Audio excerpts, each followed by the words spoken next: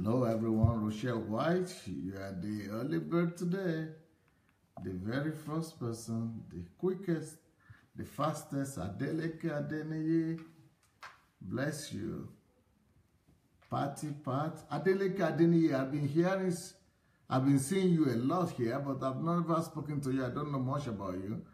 I think we need to find a way of talking one day. Or maybe you need to be featured on Kingdom Fruits. Of course, that's if you are doing anything tangible. I hope you are doing something tangible with the teachings you've been receiving.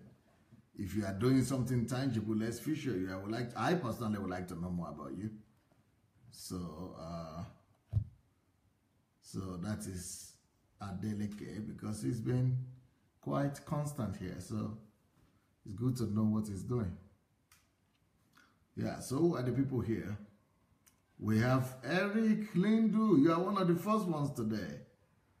Olabisi, Olaleye, Marie Ehi, Rinde Benro, Amarashi Jerry, Joyce Ero, Ayotunde Odusanya, Francois, Theophilus, Paul Good News, Adelaja Adeniyi, Grace, Oriyomi, Yakubu Farida, Shao Smith, Maya, Ufooma, Emma Wasfi, Daniela Senga.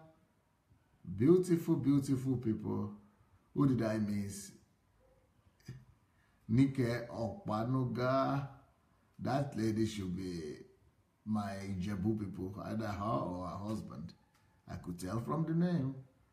Omonike, Wellington Gushu, Edwin, Amini.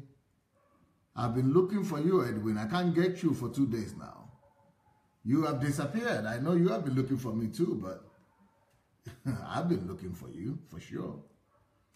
Paul Oriade, Ayodeji Solomon. Well, as you are coming in, will you please be kind enough to go share the message with your friends? I have a surprise for all of you people today. It is Kate that has prepared this surprise for all of us. So quickly go and share before I play this. I display to you the surprise. Quickly go share this thing with somebody, and then it will be more interesting that way. So please go and check on your playlist. I mean your share video. Look under your video and see the share button. Press that share button. Invite the people you really care about, or invite them one by one, and then I'm going to have a little surprise for all of us today. I'm going to do this a couple of times today, maybe. We're doing that all the time now. Okay, so go share the link. Thank you, Theophilus has shared it. Only Theophilus has shared it with his friends. Ooh, wow. Let's go share with all our friends. Okay, Oriyomi too has done it, but not too many people have shared it publicly. Only 2 people have shared publicly. I'm talking publicly now. I'm not saying you didn't share on your page, but I'm talking sharing it with your friends. With your friends, I think. Yeah, with your friends. Yeah, so I have a surprise for you. If you have not shared the link yet, I'm sorry. Your friends will miss it. And then they are going to say, why didn't you share that? Why didn't you share it? Why didn't you call me on time? I didn't want to miss this. So I don't want you people to miss it. I was thinking we should hit 100 before I do this little surprise for all of you. Not a big deal, but pleasant surprise, I think, I hope. For the platform, for us, for all of us, for our family. So I think this should be something quite pleasant to all of you. So 2 more people to hit, then I'm going to go to my surprise for you. Just 2 more people to hit, 2 more people to go. Oh, now we are less. Now we are ready, yes. I think you might need to hold it. You might need to hold it. Yeah, you might need to hold it. No, hold it up to yourself. Sit down, sit down. Yeah, that way. Yeah. Let me show them the surprise here. Let me show them. Okay. Okay, let's see. Let's see. Can you people see it?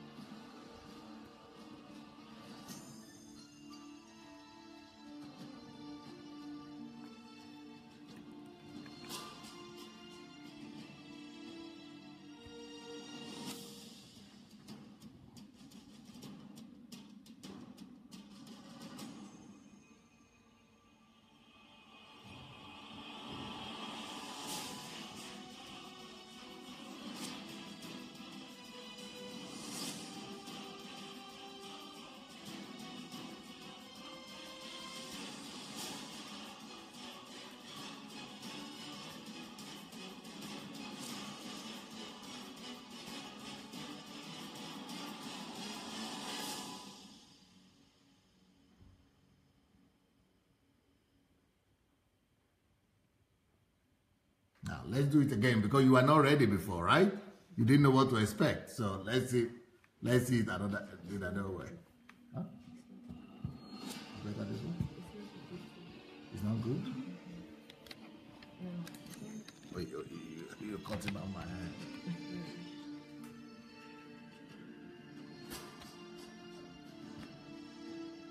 It's not possible. Okay. Oh.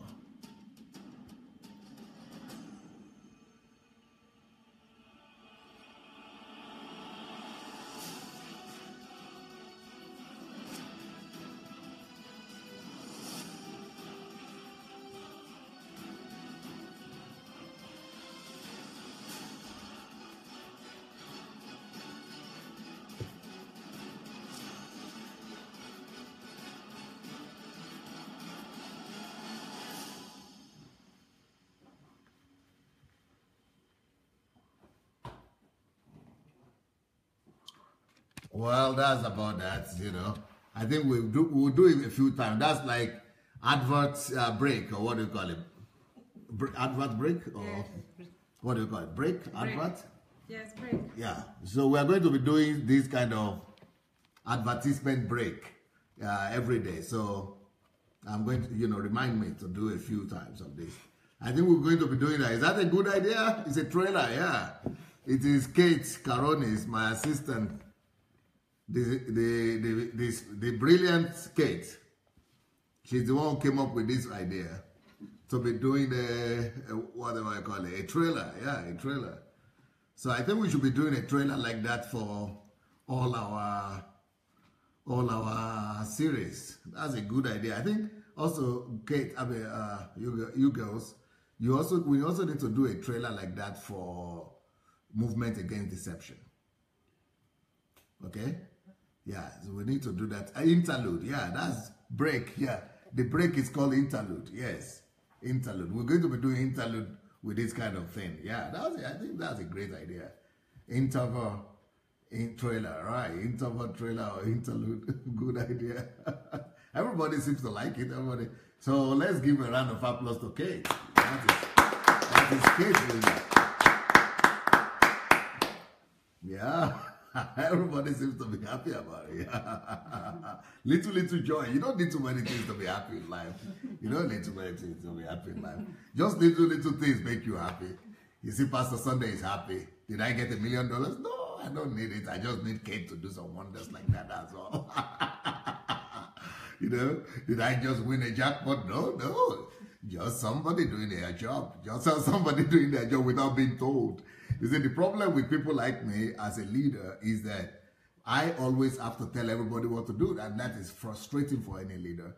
But when one of your subordinates, an assistant, do things not because you've told them to do it, but because they think, they use their mind. Oh, what a joy!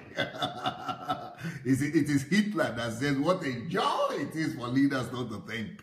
But for me, I mean, what a joy it is for masses, for people not to think. What a joy it is that people don't think. What he said actually is that what a joy it is for leaders that people don't think.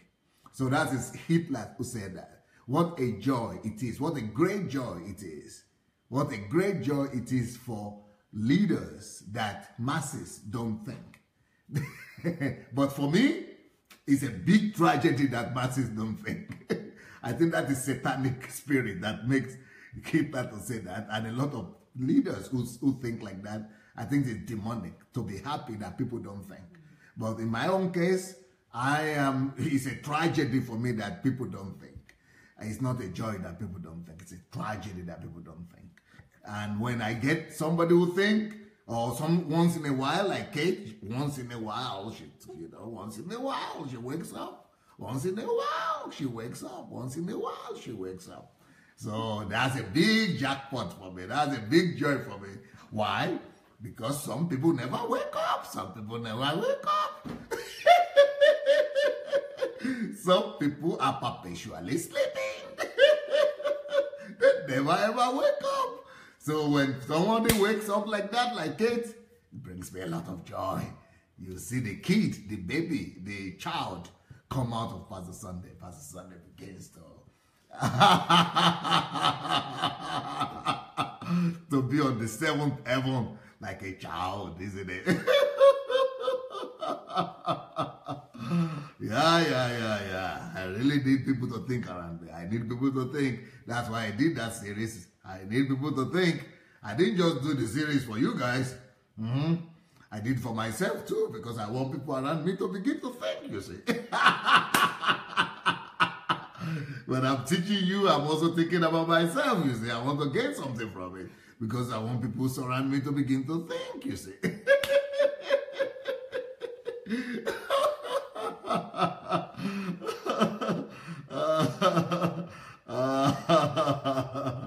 Yeah. Thinking is a good thing. Thinking is a good thing. So I've had somebody say that the reason why people don't think is that it's a difficult thing to do. I said, no! Who says that? I know it's a great guy who said it. It's Henry Ford who said that, actually. Henry Ford said it, that it's the most difficult thing to do, to think. I said, wow, who said? I don't know why Henry Ford said that, but for me, it's the greatest pleasure to think. That's why I'm teaching people to think. The greatest pleasure to think, and the easiest thing to do in the world to think. So I really want you people on DSA family to join the company of the thinking nation, of the thinking people. We are a thinking nation. We are a thinking nation. Yeah, we are a thinking nation. So Kate, voila. High five to you, Kate. Voila. She's not here. She's gone home. She's not here. She stays half of the week in my house, and half of the week she goes to help her mother. She stays in her own family half of the week, so it's okay. Somebody is writing something there. Do not keyboard. Wow, keyboard. Hello, DSA. I wrote a short song of freedom which I'm releasing this week. Wow. It will be good for accompanying the break. Ooh, oh, okay. Let me see it. Once you release it, is there any way we could support you? You want us to support you anyhow? You want us to come and put some like there? Or you want us to come and buy it? What do you want us to do? You know, whenever you release it, let us know. Let's know how we could support you. All right, so this week, the plague of silence. But the topic of today, I don't know what topic. They didn't ask me for the topic. Did you ask me for the topic? Oh yeah, we already had the announcement. So I already had the announcement. The topic of today is the culture of silence equals culture of evil. The culture of silence equals the culture of evil. The culture of silence equals the culture of evil. The culture of silence equals the culture of evil. The culture of silence is the same thing as the culture of evil. So the culture of silence equals the culture of evil. Now,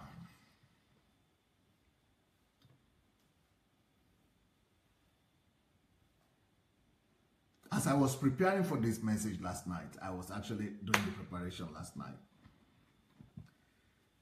God inspired upon my heart that He would like me to take this message not just to the, out of the realm of the church or the society. And I felt that God was telling me that the culture and the plague of silence is not just in relations to the culture or to the church, but that the plague of silence is killing the homes and the family as well. So God told me that today's message, that I must address the plague of silence in relations to how that is killing the home, the family, and that the plague of silence is also a plague, the same horrible plague it is for the society, the same evil that silence brings to society is the same evil silence brings to the homes and to the families. And so today, the culture of silence equals the culture of evil, means that anybody that propagates the culture of silence, that is to say, don't talk, put it under, don't expose it, don't reveal it, don't talk about it. And especially if that is not just saying, it's because there are moments when the Bible says that love covers the multitude of sins, right? That's totally different, because love is when you want to salvage and help somebody, and because of what they have done to hurt you, you want, for example, let me give you an example how this happens, how this works. Love covers multitude of evil. Let's say your husband is abusive, and because this is what God really showed me while I was preparing for this. It showed me a family where a husband has been abusive, not necessarily physical, but just morally and any form of abuse in the family, and says that this culture of silence is plaguing a lot of homes, that we must raise our voice against it. Now, the fact that I say that doesn't mean that we are against the individual who did the evil. I don't know if you get it. For example, let's say the husband is wicked and abusive to you as a husband, as a wife, and you are the wife. Who wants to be the example? You don't want them to complain about you, or you don't care? Okay, you can call it. Okay, let's say this is the wife. My wife is the wife, and you have a husband, and your husband is being abusive towards you. So, but you love him and you want to cover, and you said, but Pastor, but the Bible says that love covers a multitude of sin. I don't want him to go to jail. I don't want to expose him. I don't want him, to really be disgraced. In that term, in that sense, you want to apply the principle of love that covers the multitude of sin. I don't want him to be destroyed. I don't want his life to be ruined. But what do I do then? How do I apply this principle that the culture of silence is a culture of evil? So, is it evil or is it love? So there is a controversy here. Is that evil? If I go ahead and expose him, is that evil or is that love? Or if I cover for him and I don't do anything, is that evil or is that love? So let me now explain to you how this works. So let's say your husband is abusive towards you. What should you do?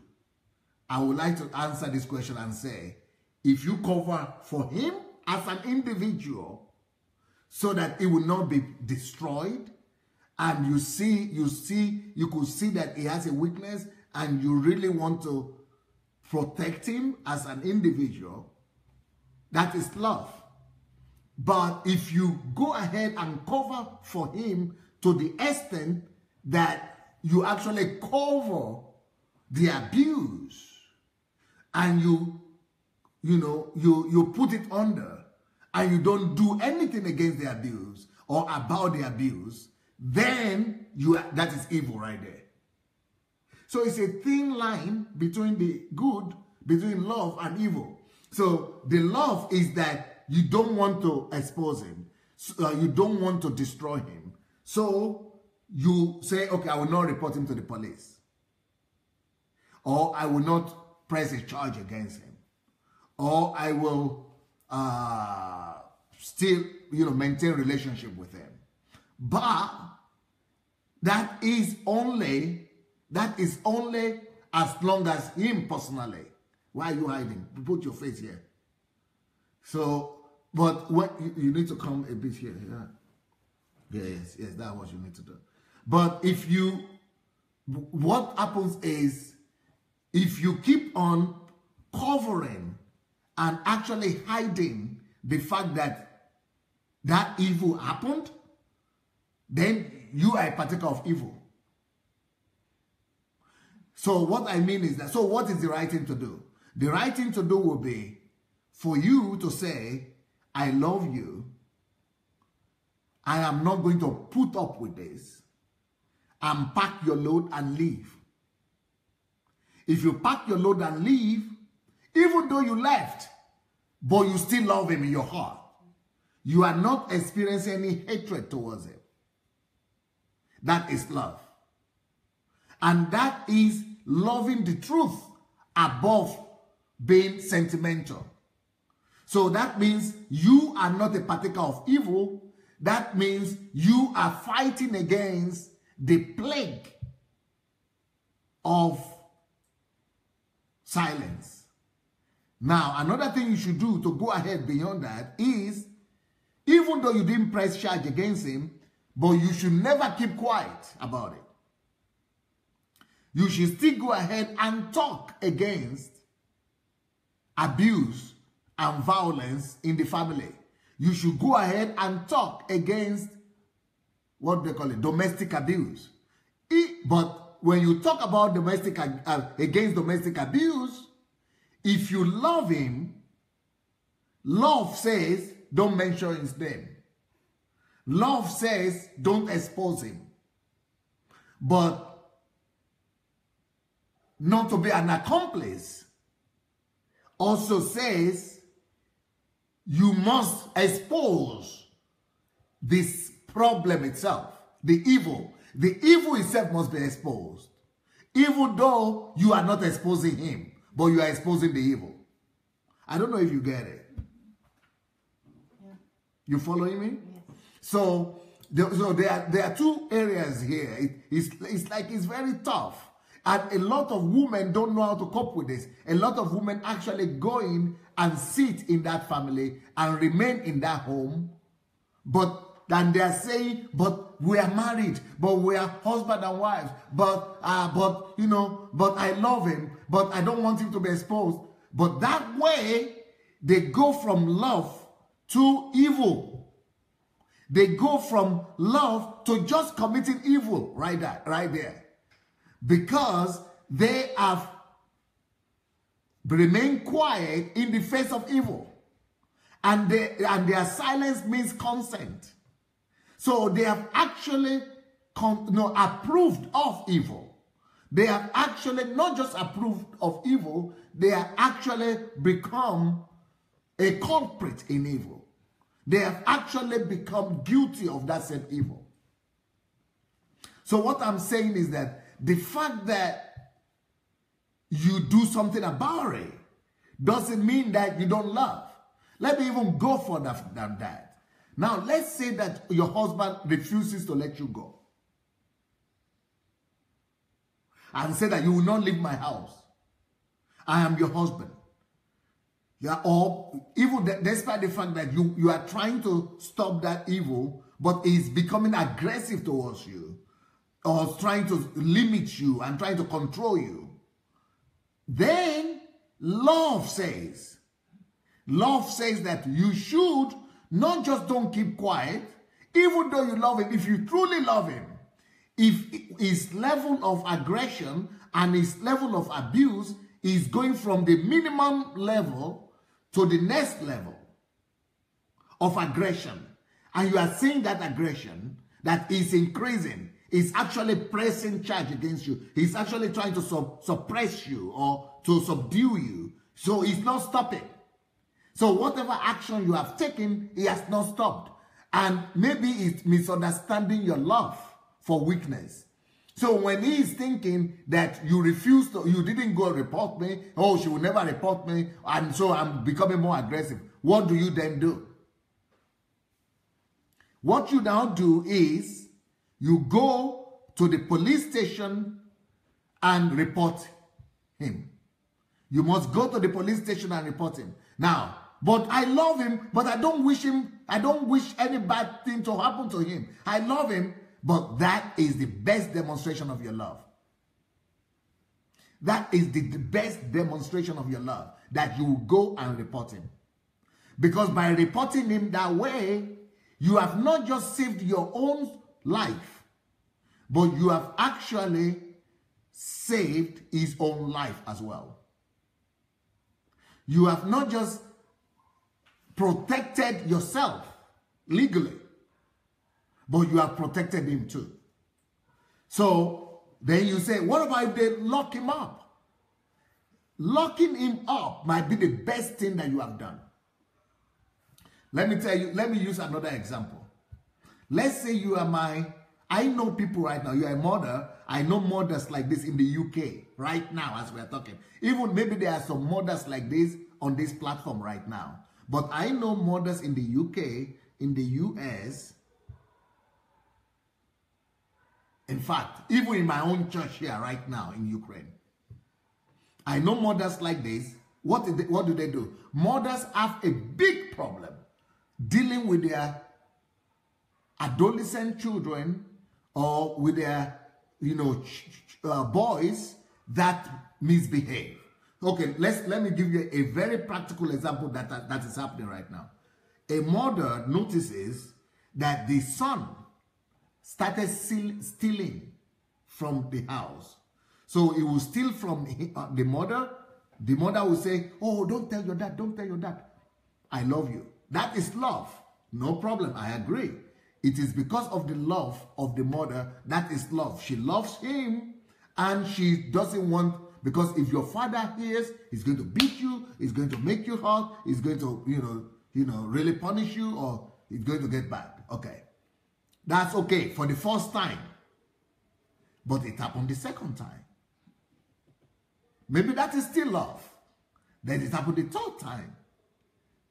And you are saying, okay, it's between me and you. We will not tell mommy, daddy. That is now becoming a problem. That is now becoming an accomplice a little bit. Then it happened the third time, and you still didn't tell the father. Is that, and then now what happens is, you know what it does the next time? It goes and steals from the father. So you don't need to tell the father. It became a big news. Who stole it? You stole my money. Then the father becomes aggressive. And the father begins to make noise and say, you know that your son has been doing this. And now he has stolen my... No, the father begins to not just be aggressive against the child. The father now begins to criticize and attack not just the child, but the father begins to attack the mother. So, because the mother did not put a boundary and they could not tell where the difference is between love and accomplice and being an accomplice and a culprit of evil, she blew it. So now the evildoers in the eyes of the father is not just this child, but the mother as well. But let's say the father, that is one situation. The father didn't know. Okay, let me give you another scenario. This child and the father, this child didn't steal from the father. This same child didn't steal from the father. But he kept on stealing and the mother kept on hiding it. and saying, my good son, and saying, I'm praying to God, I'm praying to God, I'm praying to God. That mother, she is now committing sin, even though she's praying to God. But this is not a God's case. Oh, I'm praying to God that God will help my son stop stealing. Then she's calling him, of course, she's talking to him. Don't steal. You know, this is bad. Look what the Bible said. But she's not talking to the father. She's not raising an alarm. She's being silent. You remember the culture of silence equals the culture of evil. And you remember that when you are silent in the presence of evil, you are actually sanctioning, endorsing that evil. So even though she's praying to God, but praying to God nevertheless means you are condoning it. The fact that this is not a God thing. Even though you are praying to God, but that does not cancel your own responsibility. While you are praying to God, you must act. But when you just pray to God that God should help deliver your son and set him free from stealing, and you are not doing anything about it, and you are not speaking out, and you are not raising an alarm, you are becoming an accomplice. You know what happens? I've seen this same example 1,001 times. You know what that child does? Even when the father knows about it. Sometimes the father doesn't know about it. But sometimes, most of the time, even the father could know about it. See what happens, Maiwa. So, instead of this, let's say the father now knows about it, but the boy keeps on behaving wayward, keeps on stealing, or keeps on going to the party and messing up or doing bad things, right? You know what this leads to? Because the father and the mother, they have just been talking to them and keep to him and keeping it in the family, not talking out, not raising an alarm, not fighting it, not speaking against it, not raising an alarm. They are becoming an accomplice.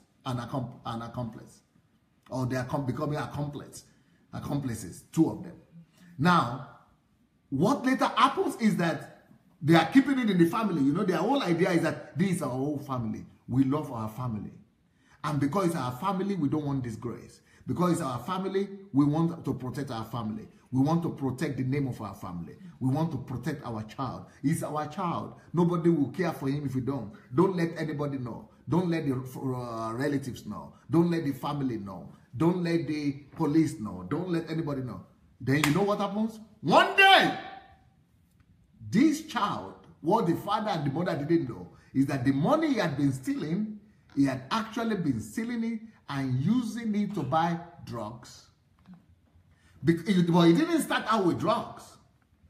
He started out with stealing the money, just stealing, and using it to buy candy or things, and then started stealing and using it to go to discotheque or to go after girls.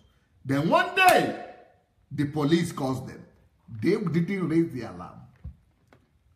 They didn't want police to know. They didn't want anybody to know. But that evil itself, that is what happened with silence. When you are silent, the evil itself will expose you. You cannot fight evil through silence. You cannot, conceive evil. It's inconceivable.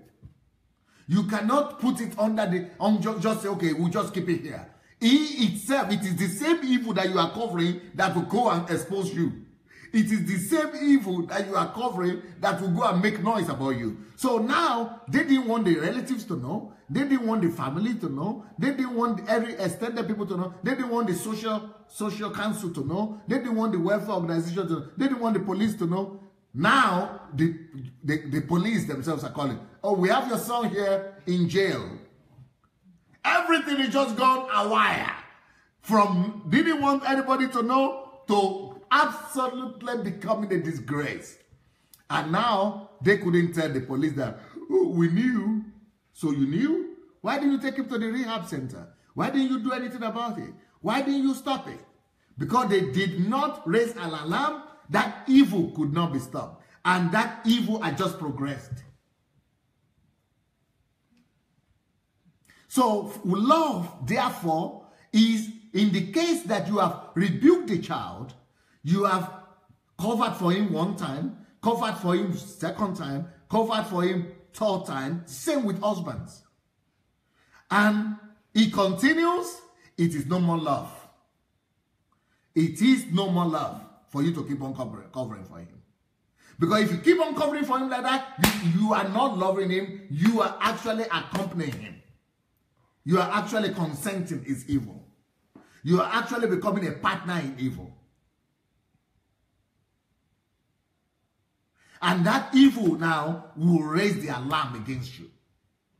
And God, the God that you are praying to, will not protect you. And you'll be wondering, why is it that we are praying to God? We are going to night vigils. We are going to prayer houses. We are praying to God. We are going to men of God. They are praying men of God or no men of God or are not, whatever. Night prayers, no night prayer, night vigil is no more going to help. God is just going to go deaf and mute on you. I think that's what you are going to feel like. You would think God has gone deaf and mute even on you. And the reason is because God has principles. God has order. God has his way of model of thinking. And God has his principle that will not be violated just because of you. So the question I'm raising today is, how come God says love covers a multitude of sin, and then I've got to go and report my son? Because if you cover for him the first time and he's still doing the evil, cover for him the second time and he's still doing the evil, cover for him the third time and he's still doing the evil, that is no more covering for him. That is no more love that covers multitude of evil. Because you already have multitude right there. And if you keep on covering for him at that point, you become an accomplice with him. And that evil is going to grow. And that evil will grow to be a volcano. And when volcano erupts, you don't conceive it. Nobody has succeeded in conceiving, and the eruption of a volcano. It's going to come out big and loud. And it's going to overwhelm you. It's not going to be pretty. It's going to be much worse than you had wanted to prevent. Because when you say, oh, it's my family, it's our name, oh, what our people think about our family, you think you love your family that way? Because the eruption of that volcano will destroy that good name you've been trying to protect. Same with husbands that are abusive. Have you ever lived or stayed with an abusive husband? He has maybe slapped you or pushed you one time, and you say, oh, hey, I cannot even believe this. Can you believe it? That there are Africans in Europe, in England, or in America, where there are laws. I mean, it's one thing if this is happening to you in Africa, okay? But how come there are abusive homes, domestic violence in Christian homes in Europe, where you are protected by the law? But you know what people tell me? This happens every day. And you know what ladies tell me? Pastor, I'm just afraid for him. Oh, I don't want them to. If I go and report, if I write the application against him, if I write the report, Pastor, but they're going to put him in jail. I don't want them to put him in jail. I'm just afraid for him. But he's not afraid for himself, my dear. I'm just trying to pity him. Well, he's not pitying himself, my sister. Well, I'm just trying to protect him from him. Maybe you should let him do that. Maybe that's his own function to do. Maybe that's his own responsibility to protect himself, huh? You cannot protect somebody who doesn't want to protect himself now. There is no way you can fight, you can love him more than he loves himself. So, but these ladies actually, endure and they keep quiet. Let me tell you the principle. So, and then they begin to quote, but the Bible says love covers multitude of sin. I agree with that. If, let's say, for example, that he is struggling with a sin in his life, maybe smoking, or he's masturbating, or he's watching pornography, but something that doesn't affect you. It just is his own life. It's just your own life. Then you could cover for him and pray for him and support him. That is something. But when he's whatever he's doing is affecting other people, like you, is abusing you, it's been abusive to you, and you are telling me love covers? Okay, when will that love covers end? When will it stop? At what point will it, when he kills you? Now, it was first of all shouting at you. You said love covers. Okay, now that one, okay, we're here. He went from shouting to screaming. You said love covers. Okay, we're here. Now, he went from screaming to humiliating you in words, to humiliating you with, morally, to dominating you, to suppressing you as a human being. That is called an abuse right there. And you say, well, I'm afraid, I don't know. And you are already at the verge of committing suicide. And you are saying you don't know. So you love him and you hate yourself. So at that point, when it is no more love covers multitude of sin. Because that multitude of sin is going to kill you. So, and you have used that principle. You have used that principle already. You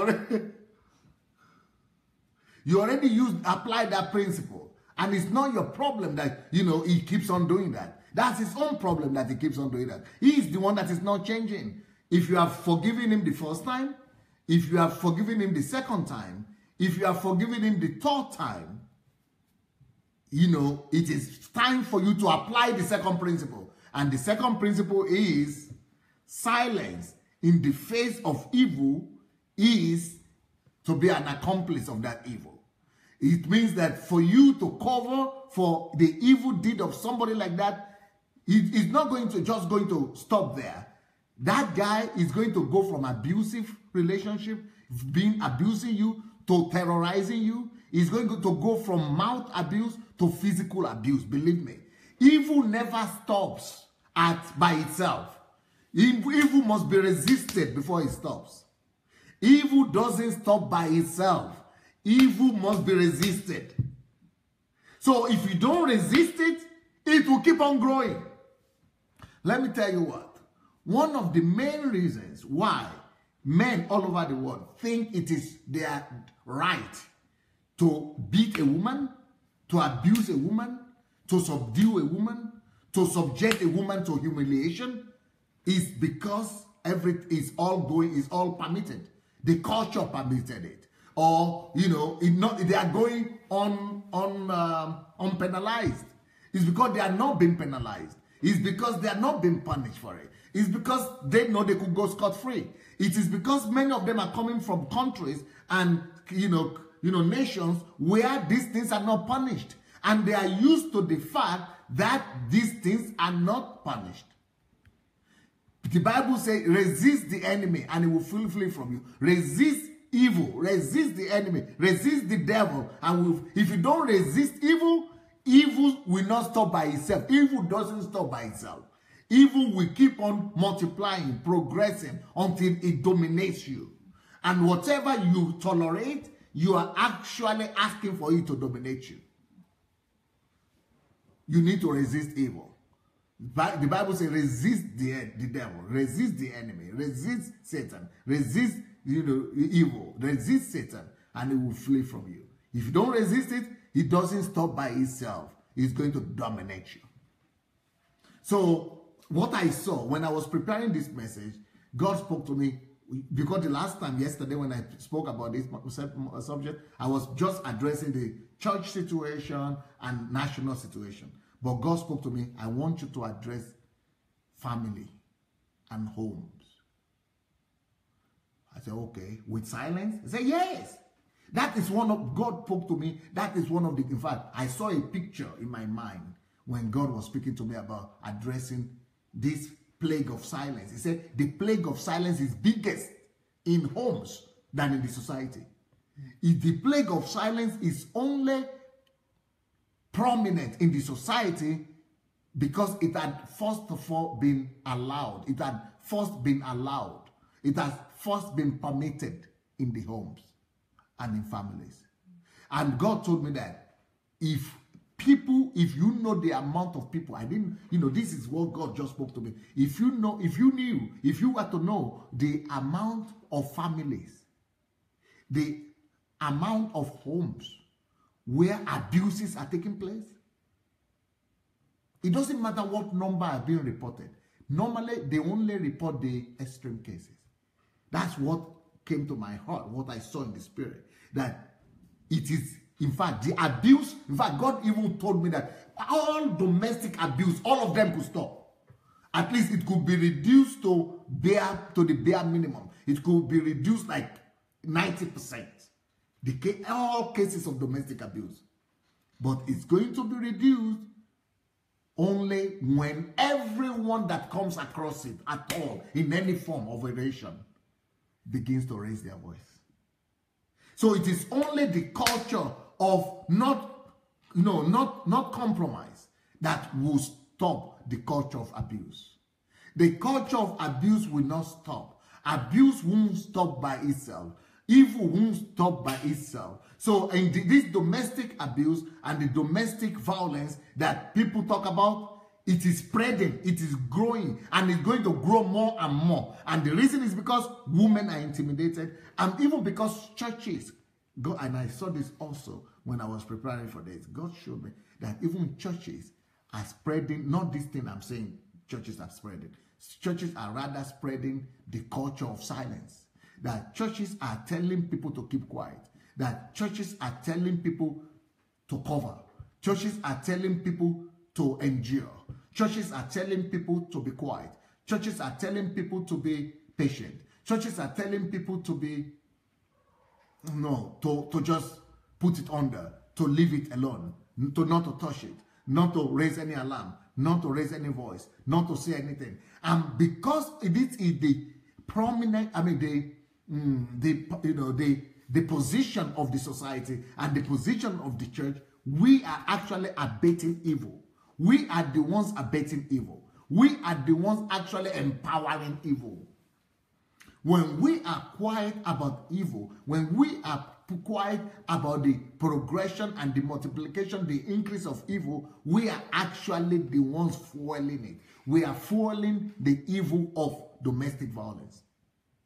And it's still the same thing with children. In the same thing, all kind of silence. I want you to challenge yourself and to look around your life and your society and your church and your own life. What are the areas of life where people have told you you've got to be silent? And it's not just enough for you to just pack your load and leave. That way you only saved your skin. But you have not been godly enough. You are not being godly.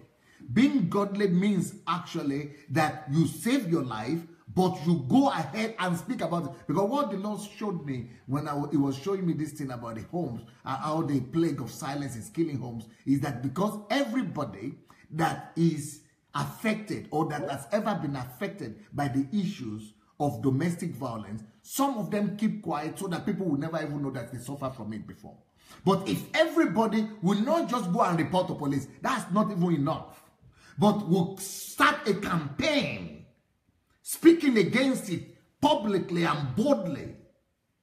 If every rape victim will speak against it, you don't necessarily even need to say that you are raped. You don't even necessarily need to associate yourself with it. Even if you are a victim of domestic violence and you are still not healed to the end and you are intimidated and you are ashamed, and you don't need to say I am the one or I was, or you don't want to expose your husband because you love him. Okay, love him. You don't need to talk about your own home. But tell people, like from the third party, that I know people have this problem or there are problems like this. I have seen this. People suffer. Become a campaigner. That is how evil will stop. That is how evil should be stopped. Even if evil are happening, evil like this are happening in your home or in your family, Or you don't need to expose your family because you, oh, I love my family. I don't know what they will think. I don't want them to say, okay, don't mention your family. Don't mention your husband. Don't mention that you are even a participant or a partaker of it. Just, fight evil itself. Fight the evil, the occurrence itself, the sin. You don't need to associate yourself. But so the Lord showed me that if everyone who has experienced this kind of thing actually begins to speak against them and begin to expose them and begin to champion a campaign or an article or a Facebook page or video or do interview with other people, who just everybody begins to reveal and expose and talk about this, that actually we could reduce the issues, many issues like domestic violence, we could reduce to bare minimum. Then the issues of rape, there are different kind of rapes, but the rape of, the statistics in the world now says one in every third woman has been raped before. 1 out of 3. 1 out of 3 women has been raped. And statistics, the ones that really reported it, is like 10%. But mainly they report in the Western world. But all over the world, people don't even report. But that is going to stop only through the culture of speaking out against evil. Now, apart from that kind of rape, there is also all kinds of rape. I just discovered recently, there was this lady who came to see me recently, and she revealed to me another aspect of rape.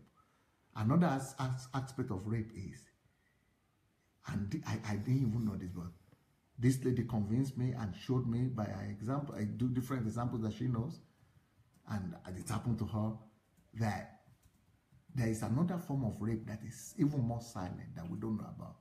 It is the rape when young girls are being abused and raped by relatives in the home, or in the family home, or in the relative home, rape among the relatives, rape among the relatives, things like that happen. For example, in her own case, she was a student in high school or primary school, and they sent her to her uncle, who doesn't go to her uncle for holidays. Every kid wants to go for holidays, and then they send you with another kid, so you go to your relatives for holidays. And your uncle, not the small uncle in the house, or the husband of the house, the big man that is supposed to be the landlord, is raping a 5-year-old girl, 7-year-old girl, because she cannot talk. She doesn't. In fact, this girl, I think she was 8 or 9. She didn't even know what happened. She didn't even know what that was. It was only later on she got to know that, because she just didn't even know how to describe it. She didn't even know the word for sex. And I personally know that is true, because my son was 11 when I tried to talk to him about sex the first time. And I told him, Perez, sex, what is sex? Can you tell me what sex is? Have you heard of sex before? I said, yeah, I had it. He said, what is it? He said, I don't know, but the way people talk about it, it's like it's inside you somewhere. It should be in your tummy somewhere. He's 11 and was saying sex. So I talk less of a girl that is 9, 7. She doesn't even know what sex is. She didn't know what was that. What just happened? What is that? So a lot of rape of such are really going on. And then when she eventually told, and other people, when they tell their mothers normally, their mothers, okay, don't tell Papa. Don't let Papa know. Don't let anybody know. Okay, no problem. Oh, we don't want to spoil the relationship with the relatives, or with our relatives, or our uncle. So this is like family incest. Is it incest? It's called. Yeah, it's like incest. Yeah, almost incest, because incest is more like blood connected, but like parents and things. But this is like rape. So I heard that a lot of this kind of rape happens, but they are also growing. Mainly because of silence. Another form of rape that is also prominent, that people in the developed world might not know about, but that the West has begun to raise alarm on, is the rape that happens within the family. Now I've come to realize it now more. And in fact, when I was having retreat, I used to do retreat seminars or retreat for HMT for men in my own church. This was, but if all these men themselves were telling me about their own relationship with their wives, and they didn't even know that would qualify for sex, I mean for rape. Okay, for example, one guy was telling me, and I had to tell him that that's wrong. This is a guy that comes to church. You know, a lot of things happen in the name of family. People think it's family. No, since you are my wife. Okay, for example, let me tell you one instance that one guy told me about.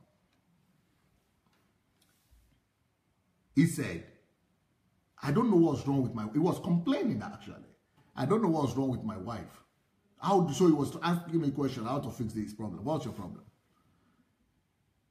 My wife, sometimes, because I'm watching television after work, I'm tired, I'm watching TV, I ate, I need to watch TV first. But she goes to the bedroom that time. Or, you know, she says she's tired, she goes to sleep. Or you know, I'm still not ready for bed. Maybe I'm studying on the internet. So by the time I'm ready to go to bed, I come to the bedroom to her and she's sleeping. So I said, so how do you resolve that? I try to wake her up, but she's sleeping. So what we have resolved, the way we have resolved this is this. Listen to this, you will not believe this.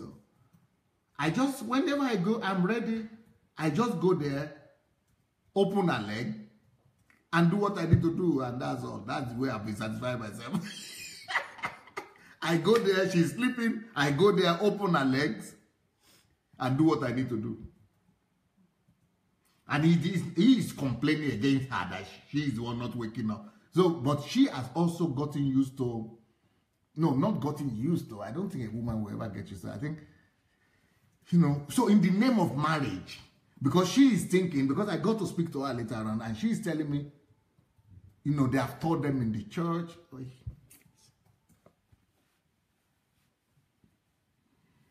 You cannot refuse your husband.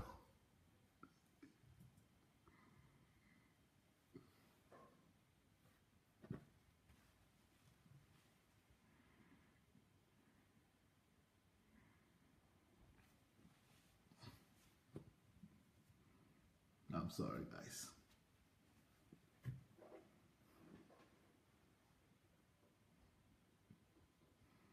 So the problem is that in the church, a lot of pastors only emphasize the fact that if you're a woman and you are married, then you cannot refuse your husband. So under that teaching or that doctrine that you cannot refuse your husband, women suffer a lot of atrocities against themselves. A lot of women suffer a lot of atrocities.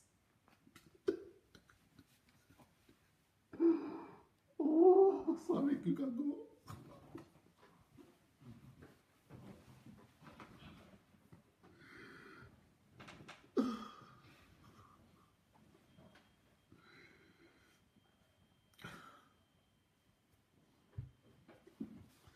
So when I was talking to this woman eventually,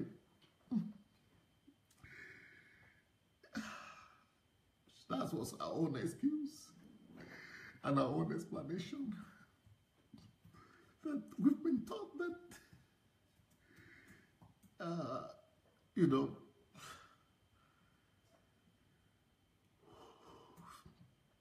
that you never refuse your husband. And so, you know, she said, I just lie there. Just lie there. Let him do whatever he wants to do. But I said, don't you feel used after that? Don't you feel used? Don't you feel that you are being used? Or don't you feel, she said, I feel terrible. I hate myself. I feel terrible. And then other women have told me 1,001 times that I feel like I'm a street girl. I feel like I'm a street girl. I feel like, I mean, he only comes to, it's as if he has bought me. As if He only comes to do what he needs to do and just goes about his own business. I'm sorry, guys. I didn't even get to open the scriptures. I have a scripture here. I have some quotation here, but I couldn't kind of get into it today.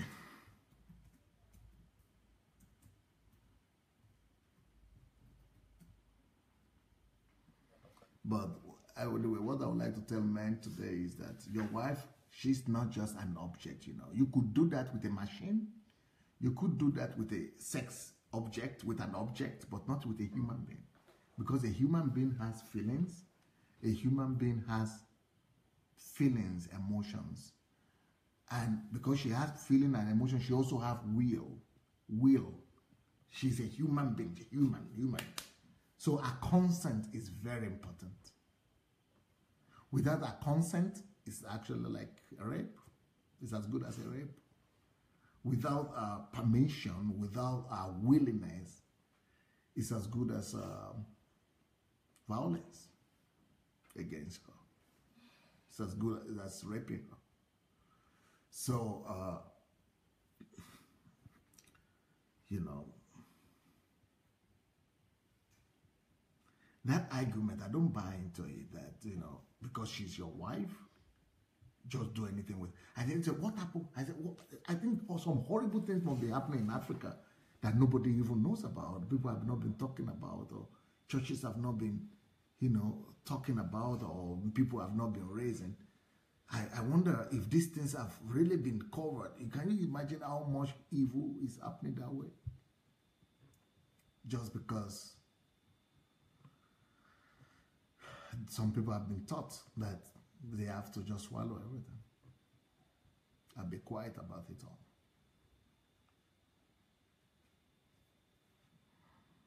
So, what can I say now? I've actually not started my message. I will continue tomorrow. You know, we do this every day. I'm here twice a day. Today, 7 p.m. UK time, Nigerian time, and 12 noon Eastern time in America. Yeah, I'm here every day. And then earlier, 2 hours earlier, 5 p.m. Nigerian time, 5 p.m. UK time, and 2 p.m. Eastern time in America as well, 2 p.m. Eastern time. So I'm here, and I'm going to continue this tomorrow. Like I said, I've not even opened the scripture yet. I've not even opened the scripture. And I have many scriptures here. And, you know, I think I should allow other people to speak. Carol Weiss, you want to talk? Or anybody, you want to talk? Okay, you come and deliver them. The ladies will come later. Or you, Victor, you want to be the first one? Okay. Because he was talking about you yesterday, that you're always the first one. But now you are in now. So I will follow you and do this. I'll scatter the place. Yeah, hello everyone once again. Good evening. This is Anu. Well, it's Dr. Sunday ended on a very, very emotional note because you know, coming down to the level of family, I think that is the basis of everything, because the nation that we see and the nation that we have is a product of what is going on in the home, in the family. And a nation that would be silent is a family that has developed that culture of silence. So if there is silence in the family, and that's nuclear, that's just within, let's say, 4 or 5 people, and things are going on there and no one can voice that out, how much more on a larger scale of a nation? And this plague of silence, and you know, today the culture of silence being equal to the culture of evil is so important. And for me, I'm just thinking about how many evils have prevailed in our nation because it prevailed in the family. I'm thinking about how many things are wrong with our nation right now. And it's easy it's easy for us to blame the president. It is easy for us to blame the government. But it started from the family. It started with the physical abuse from the father to the mother that the children can see, but the mother is quiet about it. They can see daddy beats mommy, but mommy is acting like everything is all right. And then they ask mommy, Mom, what is wrong? What is happening? And mommy is saying, don't worry, the Lord is here with us. The Lord will strengthen us. The Lord is in control. And all of this is what is actually eating the whole nation up like a cancer, and is making us have the nation that we have today. So if there will be any transformation in the nation, and that is the reason why I strongly believe that was the voice of God, for us to come to the family. Because if the family can be healed, the nation will be healed. If things that are going on in the family can be addressed, I am 100% sure that our nation will be transformed. If a son is going through something in his family done to him by his dad, and he can come and say, Dad, can we have a talk? Dad, can we sit down and can we have a discussion about this? You did this and I didn't quite like it. Can we have a discussion? You see, that is one of the reasons why Nigeria is in its state where it is right now, because of the kind of culture we have. We have a lot of things that have been, I don't want to use the word brainwashed, but we've been somehow configured, and we've been trained in such a way that silence is perceived as a virtue. As a virtue. and like what Pastor said that the church has become the what should I use? Accomplice. Yes, the accomplice of this. You see, I know the story of someone who happens to be close to me, who is in she is in an abusive relationship, married to a man who is abusing her. Now, the question is, why would she still be in that house, knowing fully well that this man doesn't have any iota of value for her? Because I fail to grasp, I'm not married, and I'm not married, but I fail to grasp how a man would take a woman, would go to the family of a lady and tell the family that I want to marry this woman, and get this woman to his own house and start maltreating her and treating her as a punch bag. For me, that is, I can't reason it. I'm not married yet, but I can't reason. It's, to me, it is beyond on. I can't grasp it. I'm like, who does that? That can't happen. But I tell you the truth, that woman, she dares not. She can't even go to church and say, Pastor, I want to leave this relationship. Because what they will tell her is, no, divorce is not in the plan of God. No, you have to. It is the woman. They will tell her it is the woman that would you have to persevere. No, you can't just leave your husband. Suffering is a fruit of they will tell you long suffering is the fruit of the Holy Spirit. So why would you leave him? No. And then the woman is entrapped there because she has children. And so there is so much, and that is the reason why, if this can be dealt in the family, I strongly believe that if this can be dealt in the family, Lord, then the nation has hope. Amen. Then the nation has hope. Because what makes up the nation, it is the families that makes up the nation. Yes. And if things can be addressed in families, if we can have I picture a Nigerian family where we would have a round table, and then the daddy is seated, the mother is seated, the children are seated, and like, let's talk about this family. Son, what don't you like about what is happening in the house? And then we can have a round table. Well, that would make a whole lot of sense. Okay, Dad, I noticed that you've been treating mommy in this kind of way, and we don't like it as children. And then we can address issues. One thing I discovered that makes it difficult for us to actually address issues is because we cannot separate persons from issues.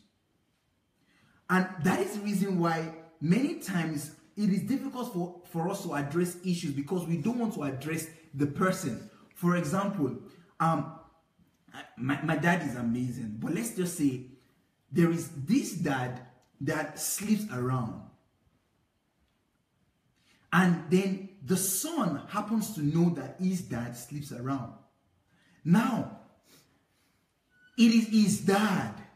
But the issue there is dad is involved in adultery. But because we've not been trained on how to separate, this is daddy, that you're my father and I respect you as my father. But daddy, this is an issue. So we need to trust this issue, and I still respect your person. Yeah. I'm not going to say that because I see that you commit adultery now, I treat you as dung. No, Dad, I respect you as my dad. But then we need to trust this issue out. Yeah. So if we can break issues out of personalities, okay, Dad, this is the issue. Let's talk about it. But because we can't address issues, and because we can't separate issues from personalities, then we just decide to be silent. And like what Dr. Sunday said today, evil would not automatically disappear. Never. Anytime an evil occurrence starts, it starts to build, never to end. But the only way that evil can be quenched, the only way evil can stop, is when we speak against it. And what is happening in families would continually occur until people begin to speak. Imagine like you rightly said, imagine every woman who is physically abused or verbally abused goes on Facebook and starts talking about it. Even the man himself will be ashamed. He will ashamed. He will pack load. He will take off. She just gets her iPad. She just gets her iPad, and then she starts saying, okay, so I want to tell you guys about what happened. This is what happened. And then even the man will be ashamed. But the reason why, and the sad thing is, the people that answers and solutions are expected from, they don't bring the solution, because people run to pastors. And then they tell their pastors that pastor, this is what is happening in my family. Do you know the reply they give to most of them? The Lord is in control. Just go and pray about it. God will touch his heart. And then the woman goes to her knees and she starts praying to God too. And he keeps on beating her. And he keeps on beating her. And nothing changes. And nothing changes. And that is why I believe strongly that if we start talking, if we start addressing issues. I remember this word from late Miles Monroe. He said, whatsoever you don't engage in, you can never transform. Whatsoever you run away from, whatsoever you avoid, you can't change. If you avoid it, if you do not engage it, if you run away from it, it will continually remain. But whatsoever needs to be changed must be engaged. If there will be any change at all in any strata, we must engage it. We must talk about it. We must speak about it and not stop until that changes. And would not keep our voice silent. We'll keep talking about it until the change that we want to see must come. And that is the reason why I really want to thank God for this topic. This topic is phenomenal. And if this topic is converted, I'm saying if the mothers listening to us right now, if the fathers listening to us can begin to imbibe this into their families practically and have a time where we say, okay, let's open everything. Let's not sweep anything under the carpet. No more sweeping anything under the carpet. No, we're not more doing that. But let us now have a dinner. During our dinner time, after dinner, let's talk about it. What happened today? How did I act today? Was there anything you noticed about my action today? Would you like to correct? Anything you don't like? Was there anything you don't like? Can you just talk to me about it? I would like to know. Wow. I'm trying to just picture that family. Men, superb. There's no fear. What I noticed is that there is no love in most families. Why? Because the Bible tells us what love is. It says, when there is love, perfect love casts out fear. But what we have in our families today, there is no love because fear is everywhere. Fear is everywhere. Fear has replaced love. Fear has replaced love. It's fear. Let's hear what the woman's side will say. Will you be bold enough to talk? Yes. Let's hear what woman's side will say. Hello, everyone. This topic is really heartbreaking. It's breaking because of the angle that Dr. Sunday started to speak about it, the silence and the evil that this silence have caused. And, you know, the challenges that we're facing now in society, that same challenge is because of this evil of silence. And like Dr. Sunday said, it started from the home. The church started from the home because it's the people from the home that comes to the church. So we're from the home to the church. And unfortunately, I have seen this too many times. I personally, I think Dr. Sunday was talking about me speaking with respect to relationship and, you know, marriage and abuses. I'm a single girl and I have not been married, but no matter what time anybody talks to me about marriage, the first thing I look at is their relationship. And I started from my relationship or my parents' relationship, and I see what happens in it. Culturally, traditionally, there's some errors that we as children now, that we're rejecting, but not in the right way. We're rejecting it by saying that we're not interested in marriage, we're not interested in relationship. But rather than give a solution, like find a solution, like Dr. Sunday is talking about, we're not even seeking the solution because we've seen so many atrocities that were caused by silence. And you know, in church, I start from church. In church, I've heard pastors so many times saying that we're not like our mothers. We're not like back in the days, our mothers, they endure, they do this, they do that. But now, as soon as something happens, you leave. They are the propagators of this silence of evil. Because by telling you that if something is happening, look at how Dr. Sunday just explained to us. By telling us that if something is happening, we need to endure, we need to stay in it. And if something like this type of examples that Dr. Sunday gave is happening and you're keeping silent, you're actually creating evil for your children, for the future. And it is very clear, the examples are there, from the step of just doing it to one person and you keeping quiet because it's not you, to the step of doing it to another person and saying that because we're a family, because we're one unit, we shouldn't expose our secret to other people. Again, that's evil that you're keeping for the future. You know, I was told this story of people that, a young girl, a young boy in church that is not well behaved, and everyone would just say, oh, leave him, or it's so-and-so's child, just leave this child. And everybody would just say in the community, just leave him, leave him, leave him. And they left him to the point where even those that said this, at least it's not my children, that's his mother's problem. Later on, when he grew up, this child ended up killing the child of those people that are saying that leave him, leave him, leave him, is not my problem. And this is the evil of silence, or saying that it's not my problem, it's not my child. So from my point of view of a single person and a relationship and keeping quiet, being told to keep quiet as a female is something that I grew up with throughout. That I'm not patient, I should be patient, I should endure, I should respect men, I should honor men, I should be all sorts of things. It's now that we should start using our brain, and I'm not saying it in the rude way, but you start using our brain. Look at and use these examples or this to change our world. Use these examples to change our world and have a voice.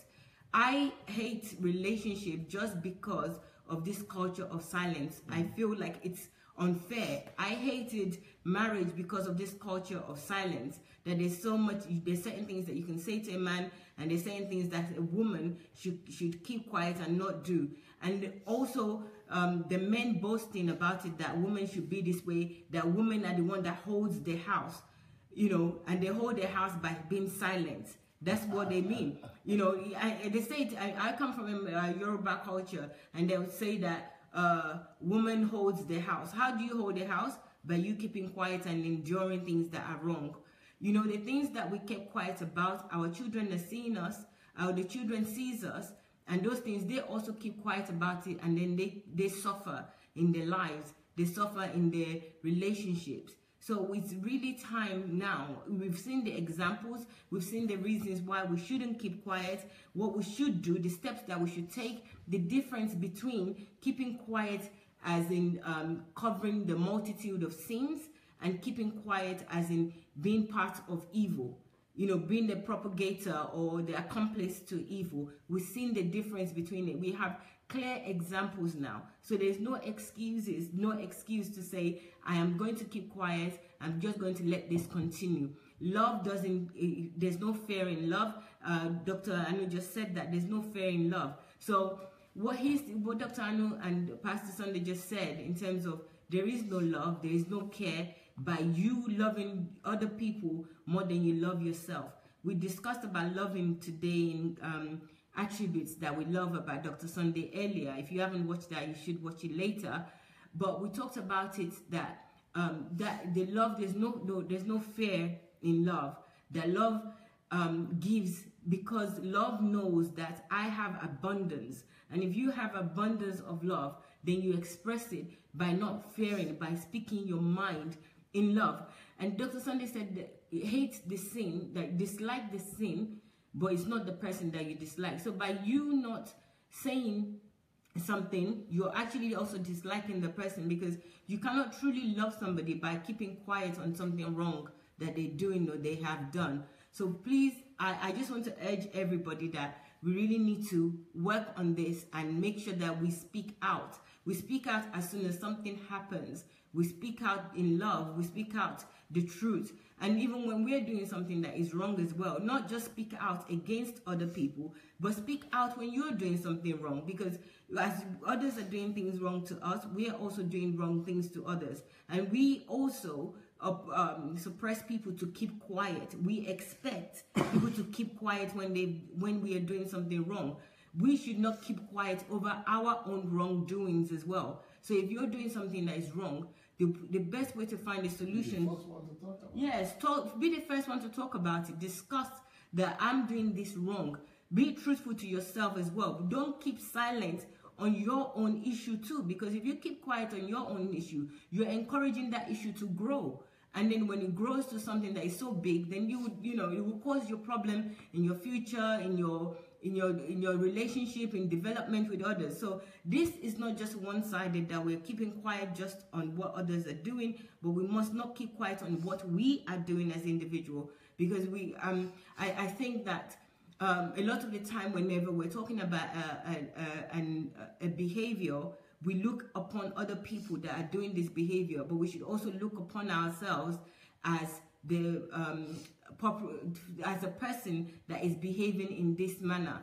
So the first thing is that keeping quiet in the home is destroying, it goes out to destroy the church, goes out to destroy the nations, goes out to destroy the countries.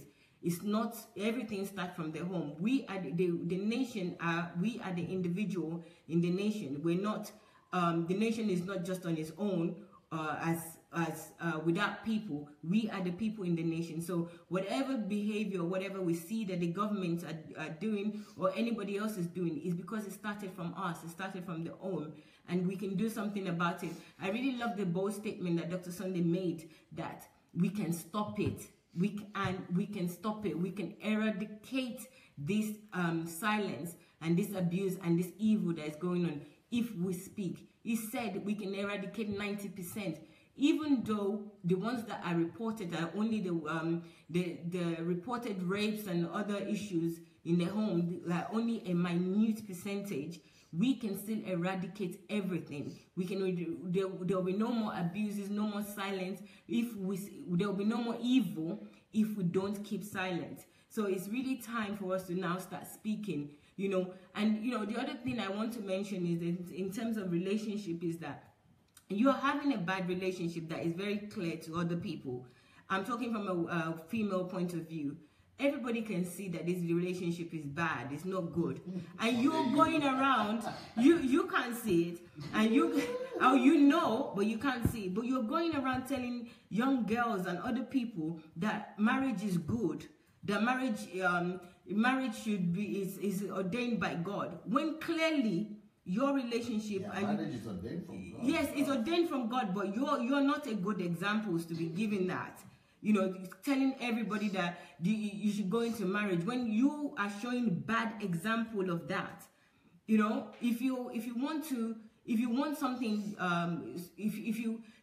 something like marriage, you truly believe that it was ordained from God, you shouldn't be enduring in silence. You should know that you should do it clearly. You don't help God to make God marriage good by you enduring and keeping silent.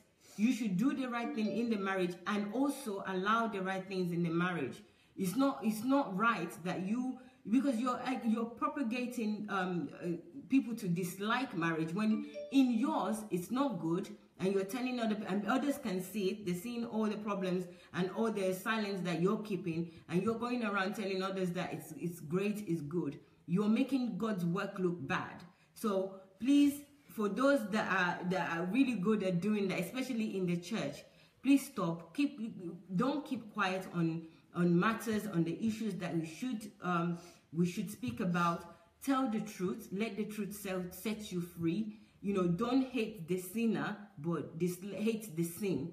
So this is about you identifying that this is a problem, this is an issue, and we want to deal with this issue.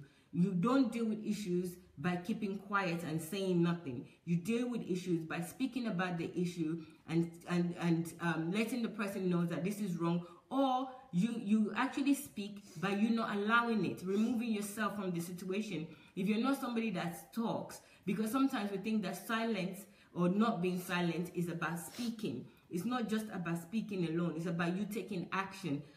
Your action, it means that you're not silent. So if somebody is doing something to you and you don't even want to talk, like verbally speak, but remove yourself from the situation, that is not being silent enough. So there's verbal and non-verbal silence. So you know that you can speak by you just walking away, removing yourself. If you have to go away from that situation for a long time, then do that. But don't stay in it and start telling other people that it's good to have marriage and focus on just one thing and not be holistic in everything that is related to the relationship. So you've heard it all. I don't really want to repeat what Dr. Sunday is saying because it's so clear, so simple. Even a child or somebody that doesn't even believe, hearing this, they have clear, they would understand. So I don't want to repeat. And to share. Yes. And to join the Yes. Dr. Sunday is just reminding me that I should tell you to share. So guys, please share this. And also don't just share, copy the link and send it to somebody else, because somebody will benefit from this. The people that probably are not on Facebook right now, they don't usually go on Facebook, but if you copy this link and send it to them, they'll be able to benefit from this, because this is not just for one set of group of people. It's for everybody. It's for even the children in the house. If the parents are not going to listen to this, even the children can listen to this, because they can hear this, they can have the understanding. God will give them clarity to know that they shouldn't keep quiet too, because their parents, yes, they shouldn't keep quiet. And this is an opportunity also for you to join the movement and see the reason, to see the value in the movement. The movement is the movement against deception, a movement against deception in the church. We started a movement, and it's called movement against deception in the church. So this is part of this teaching and previous teaching, which started on the prostitution of tithes and offering. And it's about the silence that we have kept for so long of all the atrocities in the church, in churches all around the world, not just in Africa, but in England. I'm from England, in other European countries, in America, the atrocities that are being committed in the name of God by leaders within the organization, within the church. We want this to stop. We want the truth to prevail. We want a new church. We want people to be liberated. So this movement was started by Dr. Sunday, and it's titled Movement Against Deception in the Church. There's a page, you can like the page. It's on Facebook, and there's a group. This group is important to join the group because most of the information or the last meeting we had was within the group, because it's a closed group. So join both the page and also join the group. And also there's a form. The form, I will ping it on now on Dr. Sunday's page and on the movement page. Complete the form so that we can have your contact details and especially your emails. We have a lot of work to do. This weekend, we need to invite you. Yes, we have a lot of work to do, and we have we send out information, we send out communication. For example, we've already we had the first meeting last Friday. We had from midnight here in Ukraine until 4 a.m. in the morning. You can see how important it is. Some of the information that was shared within that meeting, you will not believe it. So if you haven't joined, first of all, fill the form so that we will have your contact details. We have another meeting that is set for Friday. Maybe this weekend. Yes, I said that. It's either going to be 11 a.m. on 11 p.m. this Friday evening, which is the 30th of June, or it would be on Saturday, 2 p.m. On Saturday. So we're planning either both. Just go and fill the form. Okay.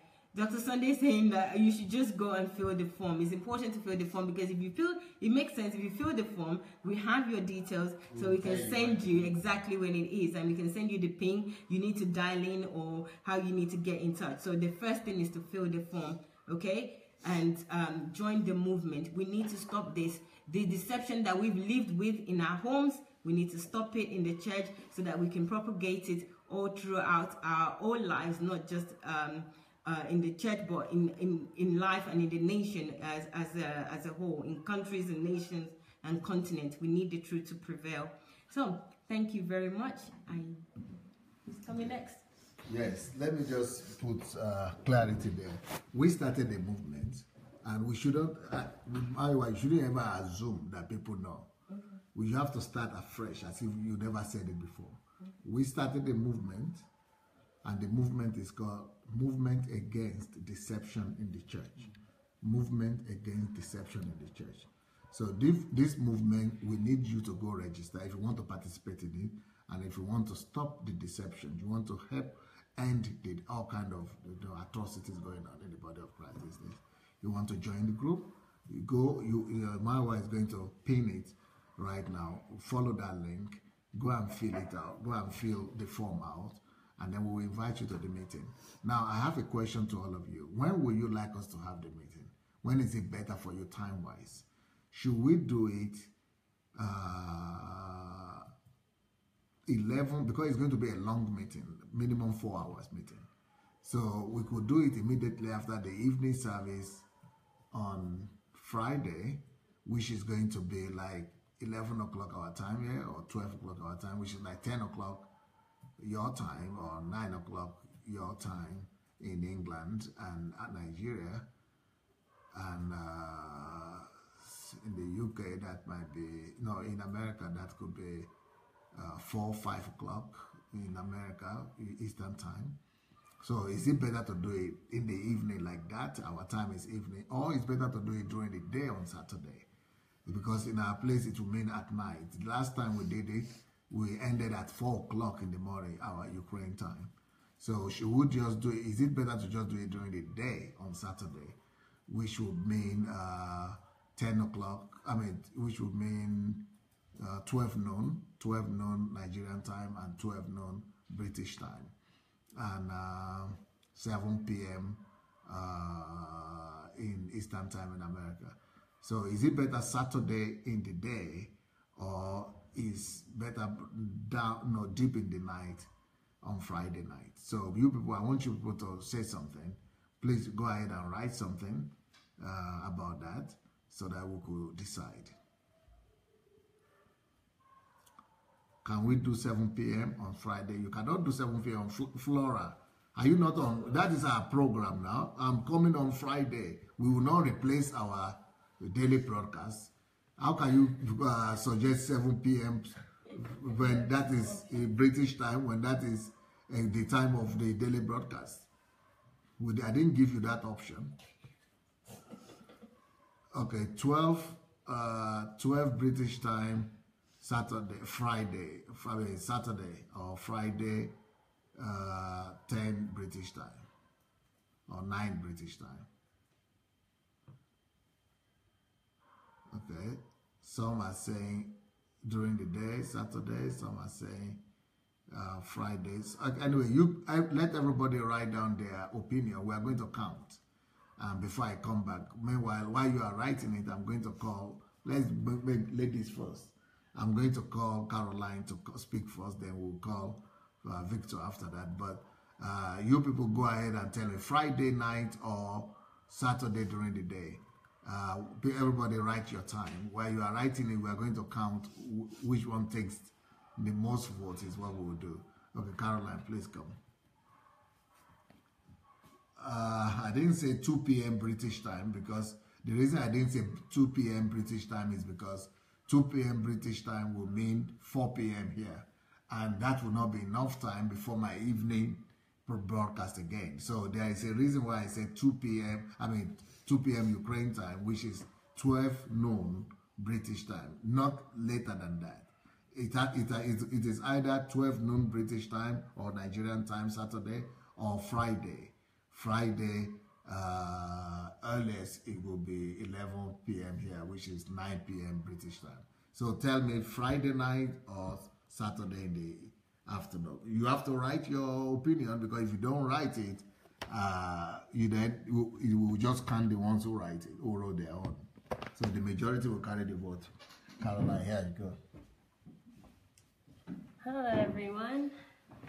So Maya basically took most of what I was going to say. I think she's stolen some of my wisdom. So, you know, we've been hanging out together too much. So, but I wanted to tell you a little story about myself. When I was young, I used to be called a smart mouth, a smarty pants. And I was a mean child, okay?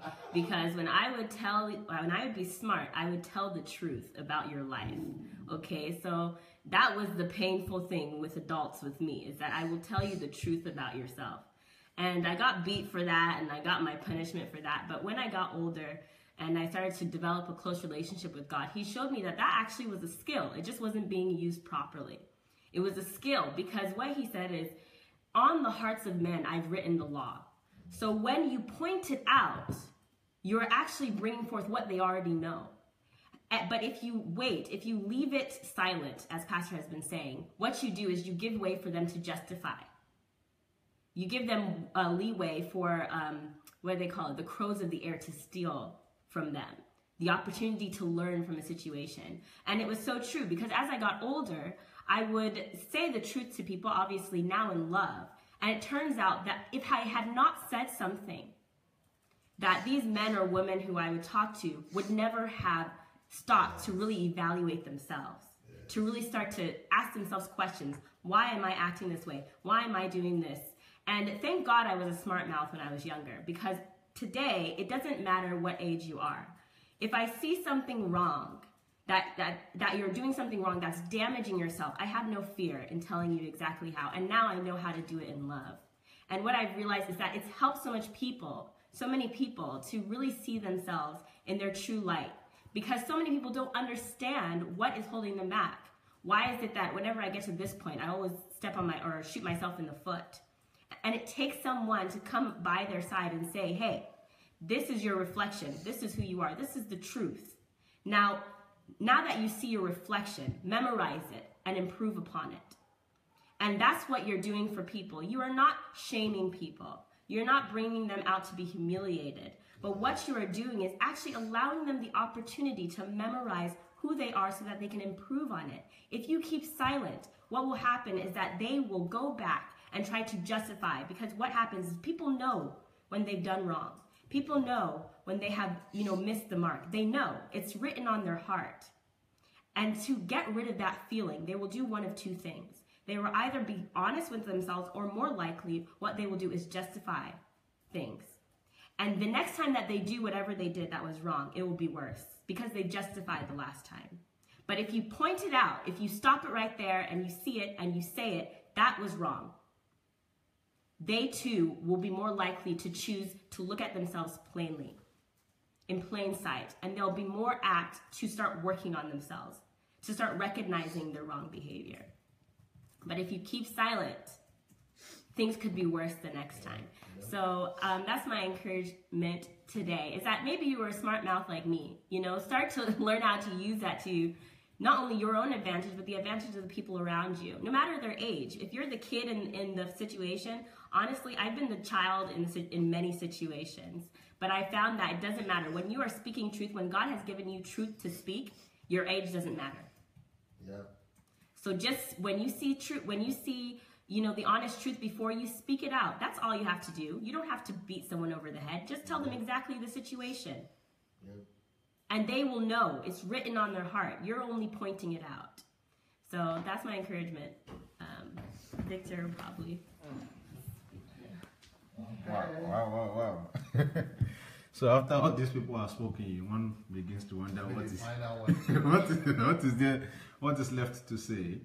The culture of silence, the culture of evil. Yeah, but so that we don't become a victim of the same topic we are talking about, who would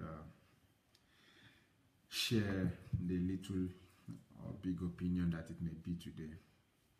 I believe Pastor must have touched on it extensively, but I also we still want to go back to the etiology, the root cause of silence. And I think it comes from the place of building of the ego and the id, or ID as you may know it, of every child. And today Pastor was talking mainly on family. So you realize that family is that social unit where identity usually are formed. It is that place where you begin, if the parents, if all they tell the children you're dumb, you're stupid, the child begins to feel stupid and dumb. It is that place where if they are told that their views don't matter, they want to share an opinion, and all the parents can say is keep short, which I'm talking, you are talking, which is like the norm in an average African setting.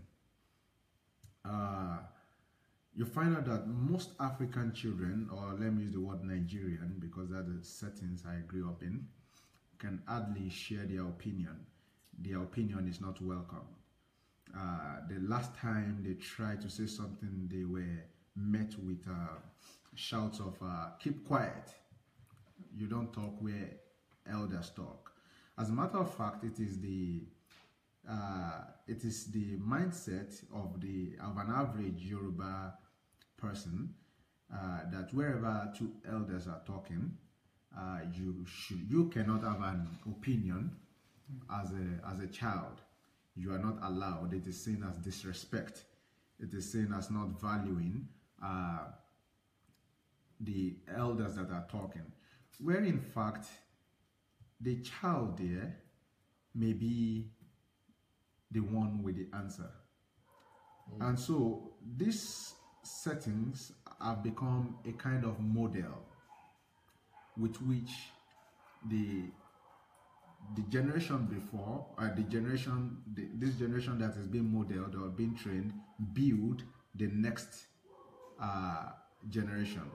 So the fathers before told their children off while they wanted to share an opinion, and so the the generation now thinks that is the right way to raise up a child, and so they also tell their words off now, and probably if the chain is not broken, the same trend will continue.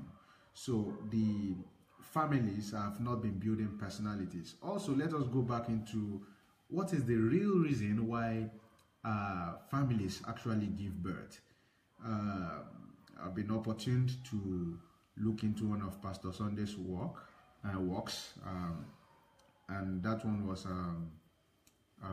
Who Will Come to Your Funeral? Yeah, and who Will Come to Your Funeral really shows you, and the book is not out, so I'm giving you the advert here. So when the time they release the advert, make sure you are the first to get it. Really shows you that there's a system that the children, that parents are giving birth to. Pastor calls it the spoke. You know, the way becoming spoke in the wheel. The spoke. It's not really important, but well, it's shared here. So that's why parents hardly give birth to children now. They give birth to doctors, they give birth to lawyers, they give birth to titles. I mean, what are you having? A boy, you can say, I'm giving birth to a doctor. So we are giving birth to people who will feel the system, not necessarily people who are going to become personalities. So we have never trained up our children to become personalities. We are training biomasses. Yes, sir. That's the right word. We are training biomasses. We are training somebody who will go into the system and just take whatever life offers. And so we start training them like that by telling them to accept whatever we offer at home, even when it is antithetical or it is against the ideals of that same child. So we've told them that they cannot choose what they want. We've told them that they cannot have options, that they must just take whatever it is that they are being served. You know, for example, maybe in the house, this child does not like this particular type of food. He just doesn't like it, but he cannot voice out. So we've trained them so much that they now see silence as a virtue. Yes, as a virtue. Because now, to be the good boy at home, I must keep quiet about the particular thing I don't like. Because if I am to talk about it, I am going to be the bad person. Thank God for rebels like us. And until we met Pastor Sunday, we now knew, okay, we were actually normal. We never used to align with the status quo. So it endorses the name stubborn. Yeah, they call us stubborn, like Kongba, or that's how they say it, you know, the year. So, and that was because probably I saw a model in my own father, and I think it was in 2010, I was opportunity to enter the same bus traveling from Abuja with the elder sister of my state governor then, and she happened to be a teacher in the School of Nursing my dad attended while he was still a student then, and family ties, and my dad was a politician much later. And she attested to the fact that if there were 20 of them, I mean colleagues meant to do something, my dad would stand firmly with his belief after analyzing, and he chooses to go his way even if 19 are going this way. And she said most times the 19 often come back to join him. So I was lucky enough, although he didn't live quite long, to have a model in that man. But when I got to the society, it was different. It was different. People believe that once there is an hierarchy, you cannot have an opinion as long as the person who is regarded as being at the top of that hierarchy has spoken. even if it's not in line with your most dominant thought or wherever you're going to. So the biomasses that families are producing, I think is the etiology to this. So if we can from the level of families begin to raise children that are going to be personalities, begin to tell these children that your thoughts matter, your ideas matter. We want to hear what you think. I think it will do us a lot of good. And the bane of this again is that many times we've not really been able to hear what these children think and what they have to say, and we've not really been able to help them shape how they should think and how they should reason, and we've not been able to help them get better as a people. And so the whole place is messed up now because we never listen to them when we should have. And there's a Yoruba adage that says, "Ati kekere ni won tin teka roko, to ba dagba tan, ebo ni o magba." Or better way to say it in English is you fold the fish while it's still wet. When you smoke the fish, you can't bend it again. So because we've not really listened to them, we've not really made them understand that their opinions matter, we've not even been able to build the right values in them. And I also think another issue is the misconception that silence is humility. We live in a generation where if you don't speak, you are not speaking, you are the very humble one. My brother Anu told me yesterday that he spoke about, he gave an analogy of myself and him, and we have the same mindset, the same reaction to certain issues, but I just happen to be the one to speak, and then he used to be the one silent. And so people generally think, oh, Anu is the humble one, Victor is the proud one. But the truth again is silence really humility? Is humility not the acceptance of one's own self and acting in accordance with who you are? Is humility not really vibrating in the frequency of yourself in relation to your environment? Is humility really not accepting yourself and also living with that self that has been accepted in an environment that you've been placed in? Is humility really not self-expression? Is humility really not being true to oneself? But we think, we've been taught, we've been conditioned that when you keep silent, you are humble. But when you are the one who can express yourself, you are proud. This concept must be rooted out. It really must be rooted out.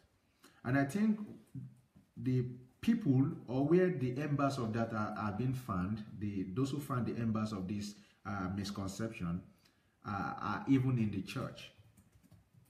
Are even in the church. Because it is in the church that you really cannot have an opinion. When the pastor has said it, that is all. I once was in a church where when things go wrong, people used to know, they knew how to backbite the pastor.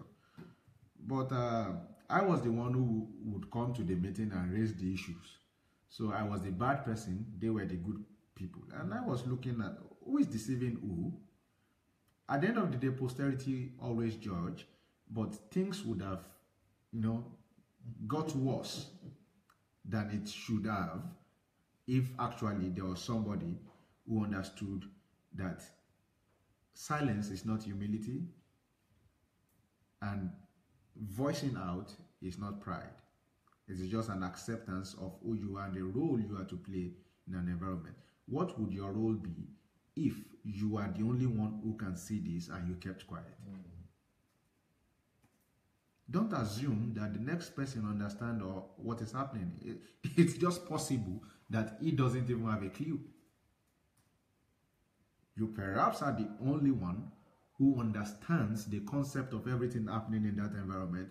And if you don't talk, it may lead to the suffering of a whole generation.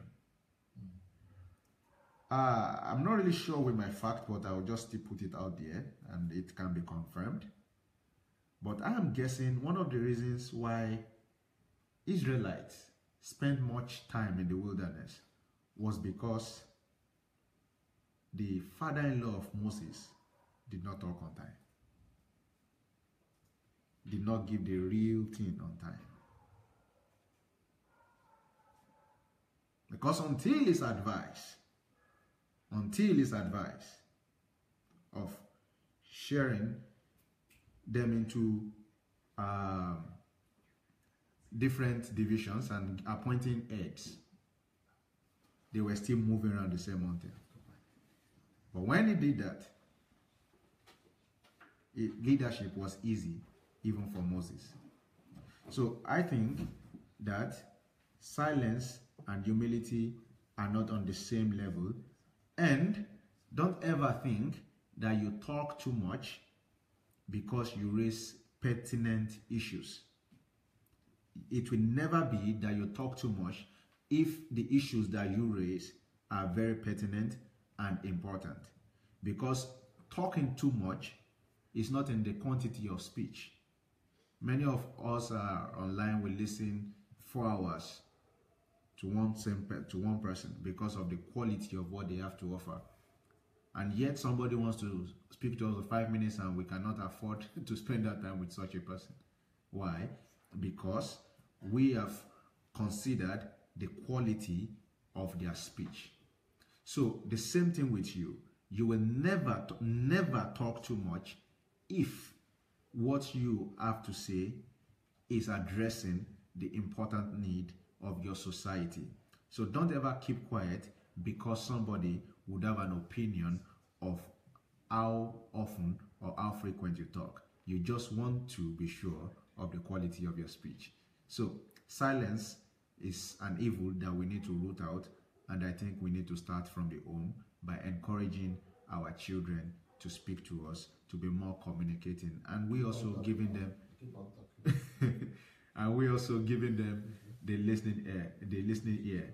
Yes. So if we do more of listening to our children and encouraging them to talk, not from the judgmental angle, because if we give them the judgmental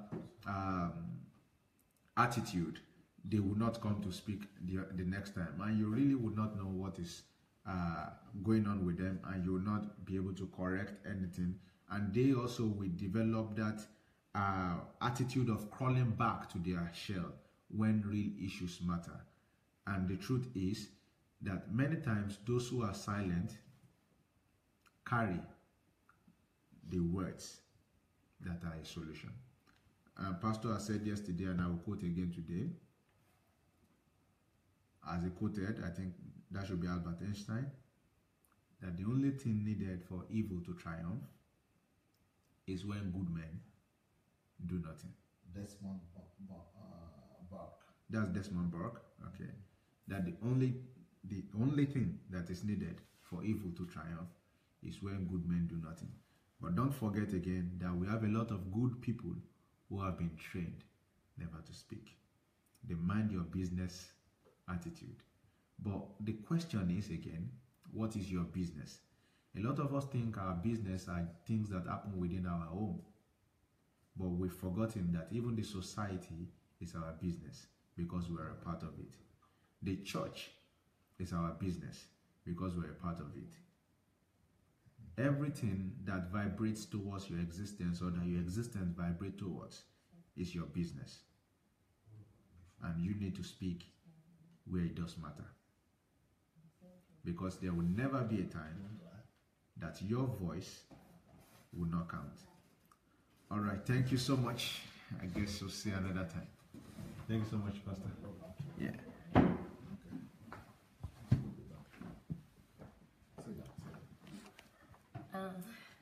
Just one more thing, because I wanted to say this and I never had the opportunity. I think this is a perfect time to also ask that older men and women who have had their families, who have had their husbands and their wives and their children. Whether you had a great experience or a bad experience, I think that it's necessary for you to share that with the younger generation. Because I found that whenever a young girl like me goes to an older woman and asks her about marriage, what she gets is the prescribed answer. What she gets is what's appropriate. What she gets is what the husband will approve of. But I had the opportunity of sitting with my mom and listening to a woman who was completely honest and candid about both the good and the bad in her relationship, where she went wrong, where he went wrong. She laid out everything about her relationship, and I can't tell you how healing that was. Not only for her, but for me, to be able to hear the truth about a relationship. I think Maiwa talked on it a little bit, about how is it possible that so many people will suggest to you get married and have kids, and they themselves are not completely satisfied with the children that they that they sent out into the world, and they're not really happy about the way their marriage happened, but they'll still say, yeah, you should get married, you should get a husband, you should get children. And they won't sit down with you and tell you their faults. They won't sit down with you and tell you where they went wrong, where they could have done better, because somehow that's taboo, somehow that's wrong, somehow that's bad, somehow that's disrespectful to the family or to their husband. But you will soon be gone, you know, and all that will be left of you is what you pass on to the next generation. If all you passed on to the next generation was a perfect picture that can never be attained, and you know it, and you kept that truth from them, then what really have you passed on? You've passed on a lie that will perpetuate itself. And we cannot continue to do that. I think that's what this platform is for, is to, you know, bring all this dirt up to the surface so we can clear it away. And I would say that one of the biggest things that is so hard for a young person to constantly be worried about certain parts of their future and not to have anybody to be honest with them. So please, if you have gone through any kind of experience, bad or good, be honest about all of it. Tell somebody, someone younger than you, who's going to be passing on that information to other people. You know, that can heal so many lives just by being honest. Prevent a lot of things. There was so many things I learned in this conversation with this woman who just sat down with me and my mother and just was candid with us. So many things that I have never heard any other woman say. Every other woman would say, oh yeah, we had our issues, but you know, God is faithful. And that's it.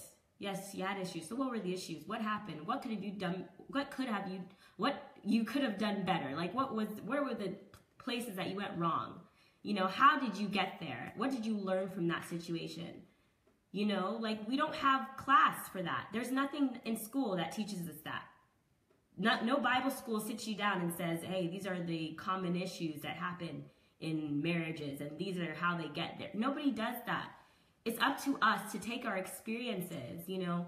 I talk a lot about how I'm an actress. You know, that's what art and drama is. Art and drama is to expose humanity to itself and say, this is the truth of the situation. Don't be the same, or be the same. Be good like this, or be better than this.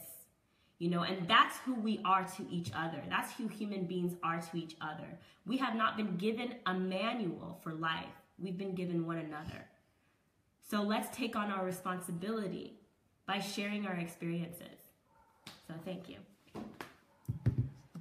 Anybody want to say? Yes, sir. Yeah, please. Please, come on. We still have a woman's view here. This is Mommy of Anu. This is Anu's mother. Please have your seat, Mommy. Have your seat, Mommy. Hello, everyone.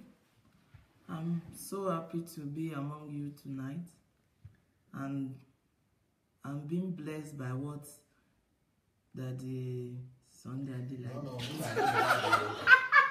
Pastor Sunday. What Pastor Sunday has been saying actually is a nice thing for someone to speak out. Silence is not too good. And why? By talking, you are giving some others to learn more from you. Yes. But by keeping it within you, you are doing a great harm. Yep. You know, while he was talking about raping, many have been involved, and which they kept silent. Even if you cannot say it to the whole world, but at least people around you, either in the church, in the neighborhood, people that likes to take after you, should be able, as he has rightly said, that don't say it involves you, but try and tell them that this and this, and you imagine how it happened to you, and by saying it out, either during youth week, either during family set up, maybe family issues, try and say it so to prevent others from being involved in such things. Yep. And even the young ones, tell them how they can easily prevent themselves from being involved in such a situation. So being silent is not all that good. Even it is good, because Bible says when you know good thing and you refuse to do That's it, right. it is a sin. And again, in marriage, I love that my sister that has just spoken. Many people choose wrongly, especially for our youth. But if many people can come out and be able to say, in my choice of getting married, I went into a mistake of this or that, that one will be a lesson for others that are coming behind. That's to say, if this thing has happened, yes, it must not happen to me. Yeah. But by keeping silence and telling them that all is good, and you know that you have really made a mistake, in fact, God will not be pleased with you if you are doing that. So I'm being blessed tonight, and I know that before, I know that I'm still going to get more and more.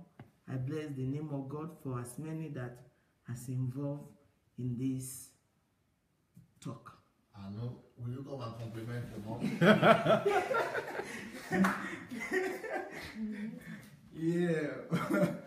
Hello everyone. Well, that's my mom right there. She's been with us in Ukraine, and For your graduation. yeah, she came to celebrate with me in my graduation ceremony on Friday, and I'm so happy to have her around, and I'm so happy that she also came out to talk.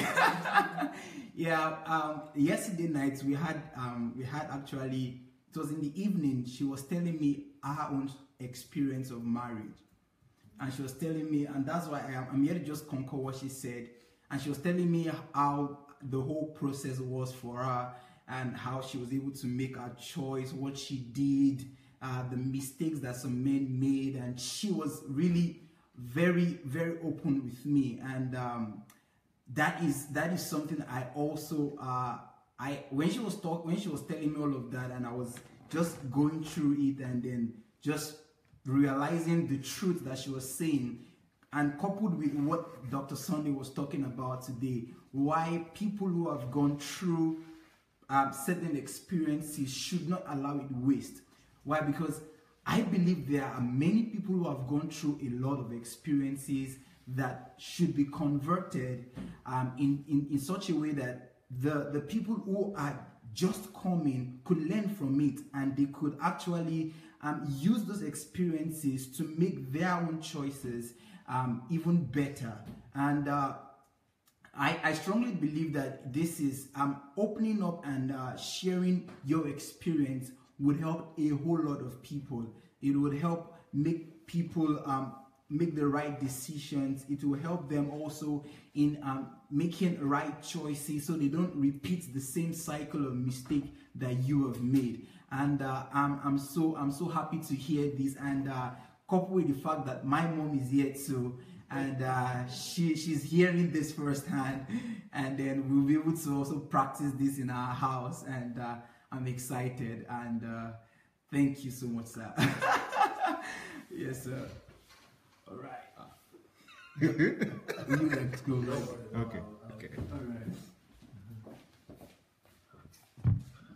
So thank you, everybody. I think we had a nice meeting today, and I'm definitely going to continue tomorrow. But you know, we're still trying to find out what day to do our meeting. But go ahead and fill the form.